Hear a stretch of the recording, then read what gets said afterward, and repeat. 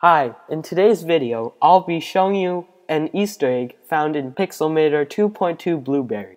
What you want to do is, you open up a new canvas, then you press Command-Shift-V. A little pop-up would appear saying that you entered Vectormator mode. So what is Vectormator? Vectormator is basically Adobe Illustrator that isn't as expensive, and it comes with Pixelmator 2.2, which you can get on the App Store. Here, let's check it out. So you press Command-Shift-V, and there's the message saying you entered Vectormator mode.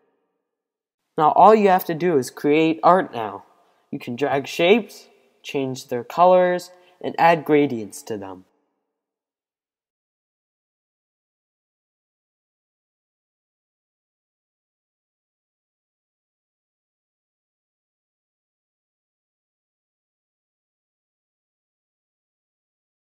When you want to exit Vectormator mode, all you have to do is press Command-Shift-V.